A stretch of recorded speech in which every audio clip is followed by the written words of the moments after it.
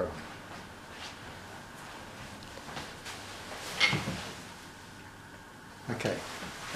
Okay, so how to deal with mothers and how to transcend mothers.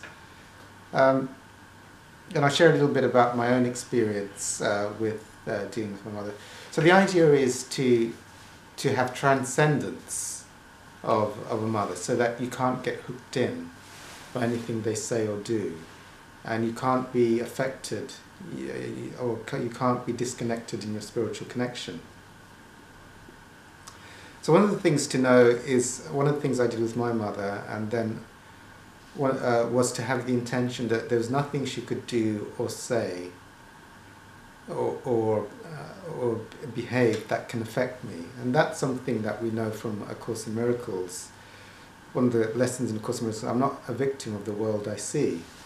Also, lesson 14 of A Course in Miracles says when you're cancelling something to be, or saying God did not create something, to be specific in how you do it, not to be general. So what that means is, if you're having difficulties being around your mother, or your mother having a capacity to affect you, you have to find out, what are the ways in which I get hooked in? How do I get hooked in and then seem to lose my spiritual grounding or my spiritual connection? And what I found while dealing with my own mother, I did a number of spiritual tools, but one of the tools that I did, one of them was just to be aware. I found out that my mother's facial expressions could unhook me, could get me hooked in. My mother's facial expressions, my mother's vocal tone, the words she used, if she was in any way critical of how I was leading my life, then that could get me hooked in. Also, I could get hooked in if I felt like my mother was not looking after herself. I would get hooked in as well. So all of those things I was able to use many Course in Miracles lessons on, like I cancel my belief that my mother's facial expressions can affect me. I'm an infinite being subject only to what I hold in mind. I cancel my belief that my mother's criticisms can affect me. I'm an infinite being subject only to what I hold in mind. I cancel my belief my mother's moods can affect me. I'm an infinite being subject only to what I hold in mind. I cancel my belief my mother's vocal tone can affect me. I'm an infinite being subject only to what I hold in mind. I also wanted to cancel the special projection of the word mother in my consciousness. So I would say I cancel my belief in my mother. I'm an infinite being subject only to what I hold in mind. I didn't want my ego to be projecting all the baggage that goes on with saying the word mother. So I'd cancel my belief in the word mother. I would also try and cancel all my past associations with my mother. I cancel my memories and associations of my mother. I'm an infinite being subject only to what I hold in mind. Just so that I could just clear away all the associated baggage and expectations and outcomes that I was projecting. Also was other things you can do with mothers, if you feel disconnected or if you feel drained. I cancel my belief I feel drained or negative with my mother. I'm an infinite being subject only to what I hold in mind. Those could be done. So you're just releasing all the projections. You can use other Course in Miracles lessons with your mother. I pray for a miracle to see my mother's facial expressions differently, or I pray for a miracle to see my mother's vocal tone differently, or I pray for a miracle to see my mother differently, or I pray for a miracle to see my memories of my mother differently. So all of those, that one can be done. Or instead of my mother's facial expressions, I could see peace. Instead of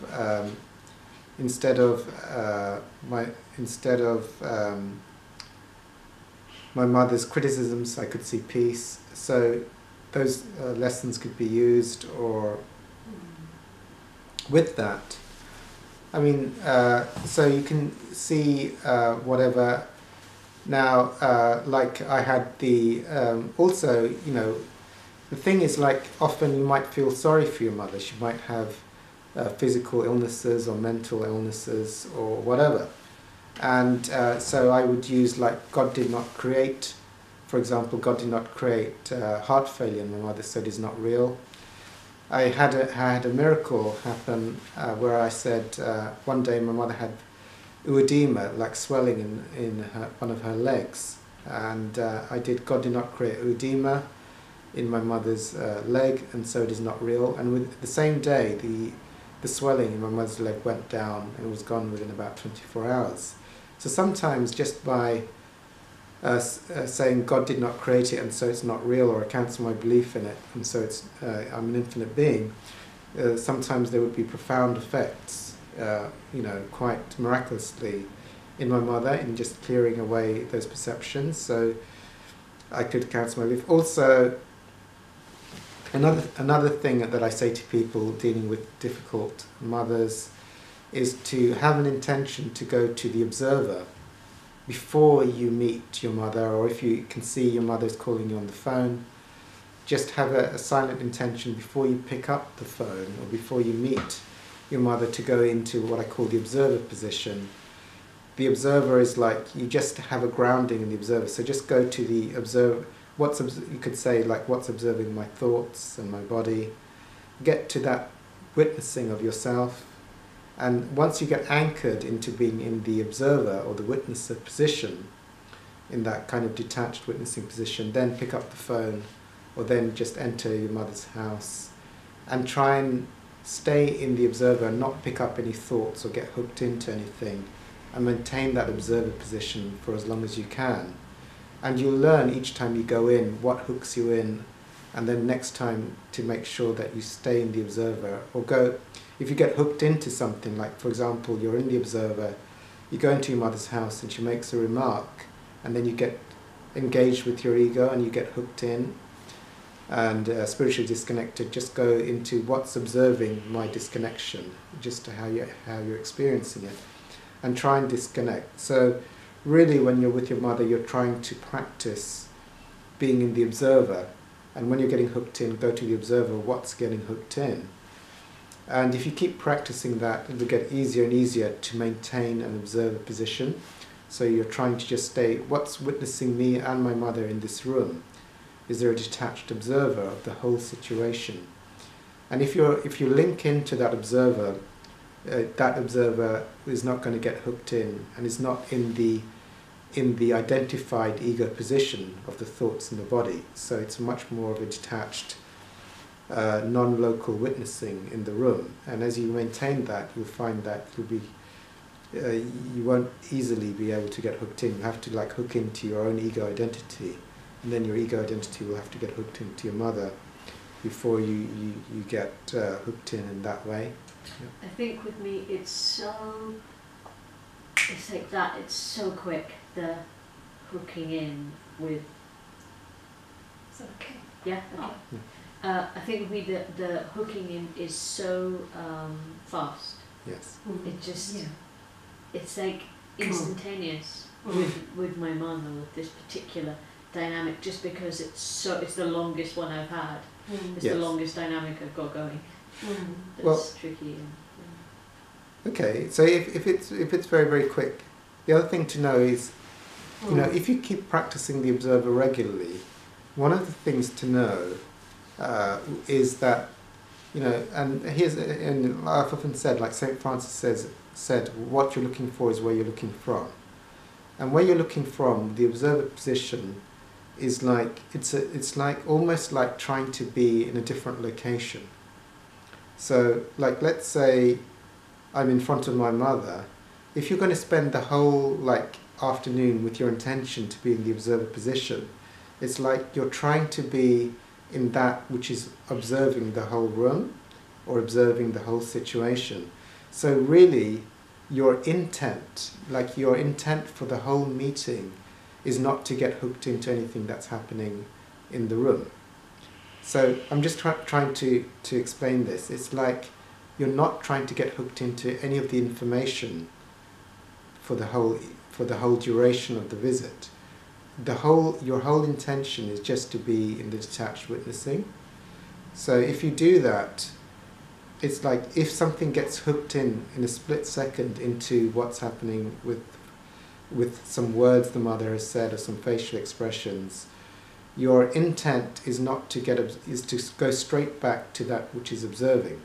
So if I can just sort of explain that, it's like one is almost going in there not to get hooked into one's own ego or the drama that's unfolding over the evening, but one is just to stay like inwards in the detached observer. So you make that the commitment, your orientation for the whole evening is to be in that which is observing, which is like an inward direction. Now let's say your ego picks up something and gets hooked in. Again, it's like you should have like an intention set, which is like to go straight back, because your whole evening is not to engage in the drama that's going to be unfolding in the room, but to be in that which is the detached observer. So does that make sense? Mm-hmm. So it's like almost like even though my body's in the room and it might be communicating with the mother and the mother might be saying things, really, if you like, you could say in a loose way, the attention or the focus is really on being in the witnesser position, which is like an internal position, as opposed to letting the ego get engrossed into the data or the phenomena or the perceptions that are unfolding within the room. Now, if I'm not in that orientation, then I'll be in my ego position, I'll be in my own thinking, in my own body, and then it'll be quite easy to get hooked in because it'll be personal. I'll be referencing the information that's unfolding within the room in a personal frame, like I am my thinking, I am my body, and then someone is making a personal remark against my identity as a thinking bodiness. Whereas if my intention set was just to be in the witnesser of my body and the witnesser of what's happening in the whole room and not to get engaged in the drama, then my intention for the whole duration will be being in the witness. And I might get pulled in, but I'll have a defense because my intention is to go straight back and not to allow myself to get hooked into the drama. So it's almost like an orientation for the whole duration. Orientation is observer. Also realize that as soon as you you're hookable when you're in your identity. You're hookable when you're in your person. You're hookable when you're in your believing that you are the thinking and the body. So it's very easy to get very quickly hooked in. If you're the observer of your thinking and the body and your mother in the room, and your whole intention is just to stay in that detached observer, it's almost like you have a double defense, because you have to slip into your own thinking and then get hooked into what's happening, referencing what's happening in the room. Does that make sense? It does all make sense. It does all make sense. But even as you're saying it, I know that like when you're saying that the double, what did you say? It's like a double defense. Double defense. Could you say what double defense was again? It's yeah. Being in your. If you're not hooked into your own thinking, then you don't get hooked into the other's thinking. Yes, that's right. But I don't find it so easy not to get hooked into my own thinking when I'm in that situation. Well, hence the thing of like practicing the observer regularly during the week. Right. You see, because if you're like practicing like once an hour or every day, the observer, it becomes more intuitive and quicker and easier to return to. Mm-hmm. Whereas if you're trying to use the observer just in an emergency situation, it's very difficult to get that referencing. So, like at the moment, one of my favorite YouTube videos is watching the Muji invitation on YouTube. So I often will watch that in the morning, and that gives me, I like to do it in the morning because that gives me a quick referencing to just spontaneously just being in the observer position. And the more I practice on a daily basis being in the observer position, it's easier to go into that position when I'm in a difficult situation, because it's like familiar. It's like the observer position is familiar. But you're quite right. But if you can't do it on a regular basis, like spending, like for example, before you go and visit or speak to your mother, spending 10 minutes, watching some Muji self-inquiry on YouTube, or just spending 10 minutes trying to go to the observer of your own thinking, will help you just remember accessing that observer position, so that once you go into the conversation or into the live situation, you'll have that almost like a memory, so that you can quickly realize that you're now hooked into your own thinking, and now hooked into your own thinking, you're easily susceptible to take things personally and get hooked into the drama unfolding with your mother.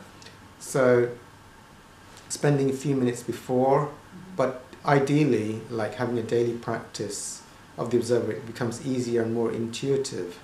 And the more you practice the observer, you are actually deleting your ego. So you start to, it's almost like every time you go into the observer of your own thinking and the body, it's like the observer position becomes more and more naturally who you are, and the belief and the capacity to get hooked into your own thinking, your body starts to dissolve bit by bit the more you do it. So that's another benefit of doing the observer. The other thing to know is to use what I call the feel the feelings. You can use the feel the feelings tool in a couple of ways around mothers. Often there's a lot of emotional suppressed feelings that are associated with a mother, especially if they can unhook you. So there's a couple of ways to do it.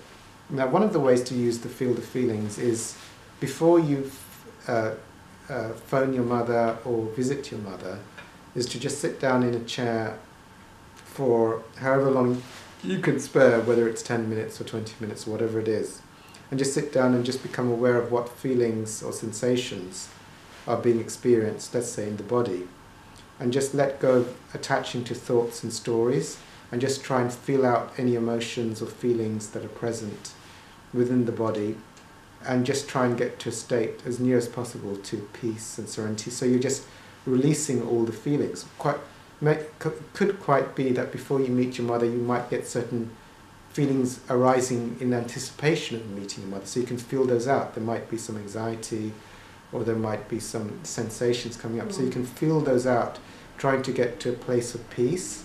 You'll then find that the grounding, when you meet your mother, will be much more stable, and you'll be less easily to get hooked in. Another great thing is if you become hooked into your mother, you'll have a lot of feelings after you leave your mother, because you got hooked into the drama. So just spending 5 or 10 minutes just after you leave your mother to absorb the feelings of reactivity that have happened after you've met your mother. If you do that before and after, whenever you can, you'll find that each time you meet your mother, there'll be a greater sense of peace and serenity, and less of a capacity to get hooked in, because all those suppressed emotions from childhood and throughout all of life of getting triggered, they have like a reservoir of emotional feelings. So if you keep feeling them out before and after, you'll find that the intensity of those feelings will become less and less over time. So that's another tool of doing it. And once you clear out all your perceptions and all the suppressed feelings, there is nothing to trigger. Or if you learn to just keep going to the observer, those hooks will get less and less intense, and you'll be able to maintain. So basically, as you're using all of the tools, you'll be transcending. You'll find that there'll be various things after a while. You have transcended various things. So this was a great joy in my own mother's experience. I found it took me I think about 5 years to transcend, I think all the hooks that my mother did, because I'd find that, she would keep, if they're still in probably like a mother, she'll know all the hooks, so you have to clear every single hook. But you'd find that, various hooks would get deleted and would not come back. And then there'd be another hook that I hadn't been aware of, and I had to work on that. And each hook, there'd be a great sense of joy, like I'm unhookable with that hook. What I'd find is like, let's say there was, I'll try and think of an example. Let's say it would be criticism. You know, like I'd find that if she said something in a critical voice, I'd get hooked in. But I'd have this intention that I would use all the tools until there's nothing she could say critical I could not get hooked in. And then after a while, it found that I'd have no reaction to any criticism she'd say. And then I found that for a few months, she'd just keep saying it, even though I'd get no reaction from me, and it would have no effect. And then I found the miracle would be she'd just stopped saying criticisms for good. And I had years of a loving relationship with my mother before she recently passed away. So it's like you transcend the hook, and then you find you're tested on the hook, even though you have no reaction for a period of time. And then I found that she stopped doing it. It's like after that period of not getting hooked in for a period of time. And then there was like a miracle. It's like she stopped the criticism. So I found in that was the process. So you find the different hooks, you transcend the hooks, then you may find more hooks are revealed to you, you transcend those hooks. And then, but you do actually, you can, you know, if you have the intention to 100% transcend the hook, and you use all the tools I've shared in this video, you can get to one, you know, I have experience of 100% transcendence, so I have to share that. So it is possible to 100% transcend the hook if you just keep working on it, and then you get to 100% transcendence. The other thing, just to share a little bit of my own story, you know, you can, if you have that, you can transcend your mother. The other thing is, like, if you're getting, there are also what I call collective belief systems that we all collectively buy into. You know, like, one of the collective belief systems is like, certain people can drain my energy. We all have these collective, you just cancel my belief, that my mother can drain my energy. I'm an infinite being subject only to what I hold in mind. Because if you believe these beliefs, they're very subtle, but when you're restored to your infinite presence, there is nothing that can unhook you. So you just have to, like, you can also, like, pray for a miracle. Another prayer that I do, which I quite enjoy at the moment, is like, Holy Spirit, heal the conditions which have manifested a suffering mother. Help me to see her in truth, and I pray for a miracle to see her differently. So you can use that. Another prayer which I learnt from Dr David R Hawkins, what I coined the anti-karma prayer. If I see something in another, I assume that I've done the same thing to others in this lifetime or past lives. So, like, let's say I perceive my mother as being controlling. So I could say, if I use the anti-karma prayer, I can say, I pray for forgiveness for the one in me who's been a controlling parental figure in this lifetime and past lives. So I just assume that karmically what I'm experiencing I've probably done to others in this lifetime and others, and I pray for forgiveness for the one in me who's inflicted that karma onto others either in this lifetime or in past lives. So I've used that to clear my karma as well in that way. So I've shared my experience there, and it is possible to get full transcendence. If there's hurtful things that the mother says, you can be specific in applying the Course in Miracle lessons to clear those specific perceived attack thoughts, or just keep going to you. The other way to do it is to, something I learned from my practice as a hypnotherapist, is you can visualize yourself without even having to meet your mother. You visualize her saying some words that you find triggering. So you try and reawaken the experience in your visualization, and then try and go to the observer and see if you can immediately go to the observer once you've triggered yourself through the visualization.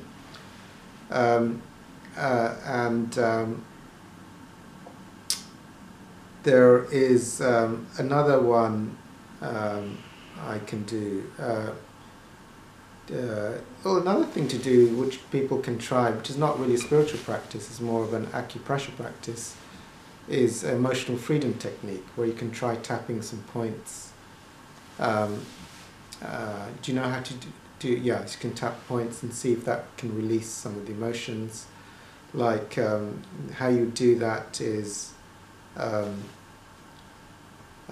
even though my mother's even though I'm triggered by my mother's criticisms, I deeply and completely accept myself. And then you just tap the various points while feeling the emotions in the body. So EFT can be found how to do that on YouTube. So that's another way to clear it. But if you use, just consistently use all of those tools and have the inner intention for 100% transcendence, so there's nothing she can do, say, or behave that can unhook you. But if you are being hooked, find out what the hooks are. Become aware, like an investigator. You know, if you're in the detached observer, you should be conscious of what hooked you in, so that when you leave the situation, you can start using all the tools to try and work on those hooks, so you make progress for next time, so it's less easily for you to get hooked in by those hooks. Because when you're in the observer, you need to become conscious of what hooks you in. Well, how do you lose your observer? For what hook? You should be conscious of that, so that next time you can make progress on not being so easily susceptible to that hook. Yeah, so I know for me, I think the hook is the abusive words. There's lots of things that are difficult, Yes. but when there are certain words used about me to describe me Yes. in my life, Yes. that's when I get hooked. Right, so, you know, like, use everything on those abusive words. Like, I pray for a miracle to see the specific abusive words differently. I cancel my belief in the specific abusive word. I'm an infinite being subject only to what I hold in mind. Try and visualize your mother saying the abusive word and see if you can go to the observer of that in your imagination. And so, as you rehearse it in your imagination over and over, going to the observer as you visualize your mother saying the abusive word, then see how you fare in the real life situation. But you've rehearsed it, being in the observer. You'll find it will be easier to be in the observer because you've done it. But just by cancelling the belief or praying for a miracle to see it differently, you'll find that the abusive word will have less of a capacity. You can also just visualize yourself just staying in the observer and not getting hooked into anything, no matter what abusive words are said by your mother, and just staying in that observer position. Praying for a miracle to see it differently. Often the Holy Spirit will give you a different context to see your mother, and you'll have an aha moment. Oh, I can frame the whole experience from a different spiritual angle, and then that can release the capacity for you to easily get identified into the drama in that situation. Is there anything else? It's really, really helpful. Yeah. Good. Okay.